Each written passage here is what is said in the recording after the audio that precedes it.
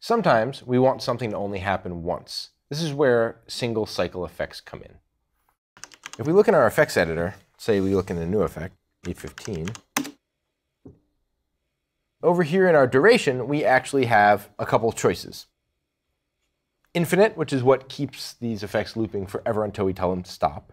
A specific duration, which is a time, let's say 60 seconds or 30 seconds or 20 seconds, and the number of cycles. So how many go-arounds do we want this effect to have before it stops? There's a little bit of confusion out there about single cycle effects, so I wanted to address them now. Let's go ahead and make a ramp effect, or rather a burst effect, where it snaps on and then fades off. So I'm going to make my timing of 0, dwell of 1, and then a time of 1, dwell of 0. So if we apply this to our proscenium, it's going to look like this. Right, so it bursts on and fades off, bursts on and fades off. So we have this, a burst effect. Let's say we just want this to do one sweep. We want it to burst on, and then that's it. It does one sweep, and that's it. That's the end of the effect. So let's go ahead and let's set this up to do that. So in our effect editor, first thing I'm going to do is I'm going to change our number of cycles to 1. And when I do that, notice it kind of snaps off, right? I'll run it again so we can take a better look at it.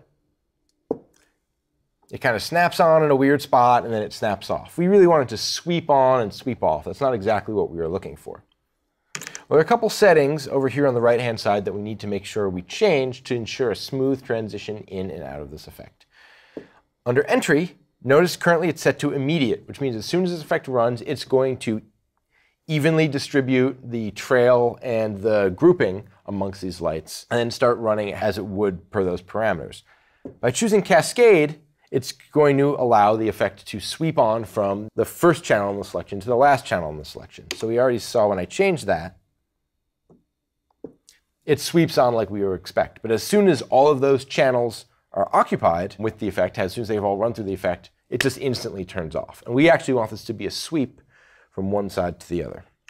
So we need to change our exit from Immediate to Cascade. And now we can see that it cascades on and then cascades off.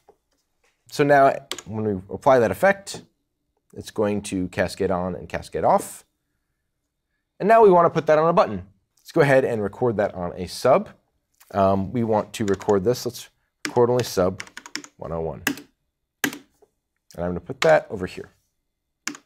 So now we've recorded that into a sub.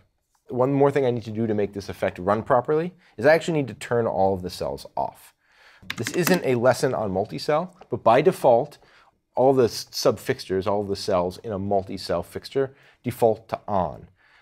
What's going to happen if we run that is it looks like nothing happens because all of these fixtures are already at full. So we need to make sure they're at 0 so this effect runs like we expect.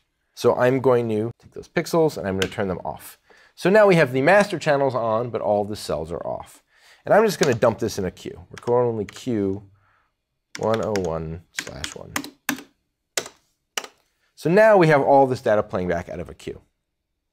So now if I go ahead and I run this effect, it's going to run the entire effect on and off. And we currently have this set to hold. So if I want to run it again, I have to turn it off, turn it back on, turn it off, turn it back on. So if I want this to be more of a single push button sort of thing, I can change that in the sub properties. Right? So right now it's set to hold, which means the button is going to stay on or the sub is going to be activated until I deactivate it. Which would mean if this was running a looping effect, that effect would just keep running and running and running and running until I deactivated it. But because it's only a one-off effect, it is running and then it essentially stops and we just have the sub latched on.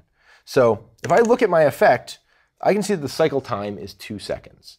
So I'm going to go ahead and I'm going to make my total sub on time to be 4 seconds. Because it's going to take 2 seconds to sweep on, and then the same 2 seconds to sweep off. So I'm going to sub 101, set my properties to 4 instead of hold, and now I push the button. The lights sweep on, they sweep off, and the sub turns off. So now I just have this sweep on a button. Let's take a look at one more type of one-off effect that we might want to do. Let's say we have some characters on stage and there's an electrical storm and the stage flickers and then blacks out. So we don't need it to flicker, flicker, flicker forever. We need it to do a pretty good flicker once and then we just need it to dump to black. That's another great use for a one-off effect. And when I think of quick and easy flicker effects, I automatically think linear effect. So I'm going to go ahead and I'm going to create a new effect, effect 816, and create a linear effect. I'm going to go into my random effect form. And let's pick another one. That's actually pretty close to what I'm going to want it to do. So this is a pretty great start. So now, if I apply this, and we want everything to flicker on and off together, so I'm going to go ahead and give it a grouping of 1 so the whole room kind of dims together. And let's apply that to some of our fixtures here. Let's take just about everything. Set it to 50%. And we're going to run our flicker effect on it. And we can see we've kind of got that good pulse. I'm going to change this, going to increase the scale a little bit. So now we've got all this great stuff flickering together, right? It's a good electrical storm. We can speed it up if we want. So now we want it to flicker, flicker, flicker, and turn off. So first thing we need to do is we want to edit our graph to make sure that the last part of this effect is off. So I'm going to come in here into Edit. I'm going to select these points, and I'm going to move them down vertically. So now we are all the way down here at the bottom. And we can see that in the loop, eventually we can see where that happens because all the lights turn off. So let's go ahead and let's make this a one cycle effect.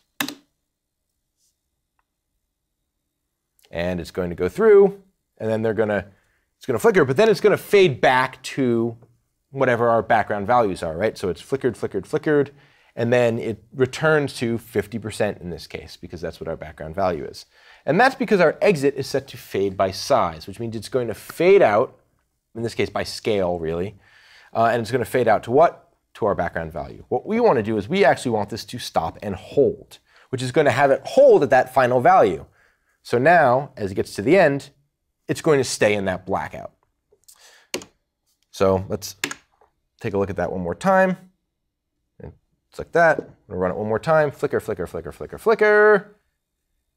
And blackout. Now we, of course, can play with cycle time and stuff like that if we want it faster or slower. If we want to put a couple more peaks and valleys in there, we can go in there and edit the waveform. Now that we have this flicker effect that we would like, I'd like to record it into my scene. So I'm going to go ahead and select all of these fixtures, bring in a value, in this case, let's say 50%. I'm going to record this into record only Q2. We are sitting in Q2. And then I want to take these lights and I want to apply the flicker effect. Select last, flicker, flicker, flicker. And yeah, great, that's exactly what I want. Record only Q3 times 0, enter.